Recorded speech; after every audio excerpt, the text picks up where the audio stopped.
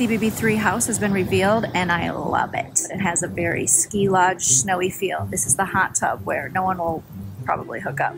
But maybe Chris K and Chris K, huh? Maybe they could get a little hookup sesh in the hot tub, hot and bubbly. Tell me you don't give a shit about us regular poor people without telling me you don't give a shit about us regular poor people.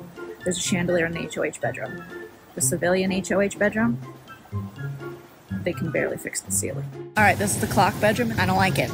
I don't want this many clocks in a bedroom. I like my bedrooms like I like my casinos.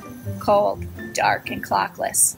BB Can called and they want their HOH room back. But in all honesty, I love that you stole from them. Steal more from BB Can because they know what's up. That's a tub meant for two.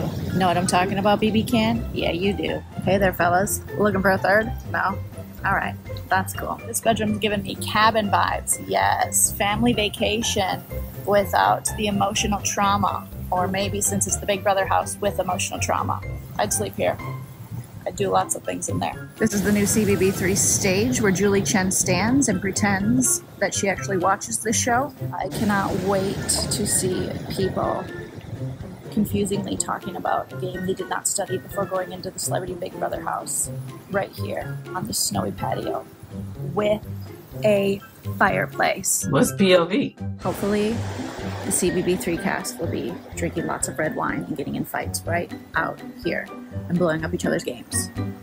That's my want for this season. Wow. Hot. Here's the CBB3 kitchen, where some of the house guests will have all of their strategy cooking. Talking to you, Cynthia Bailey and cage fighter lady. Mariah Agassi said she doesn't know how to cook. Same girl. Same. Did someone ask for a Dutch oven? This is the wall of wood. It's about as entertaining as Teddy Mellencamp is going to be on the show.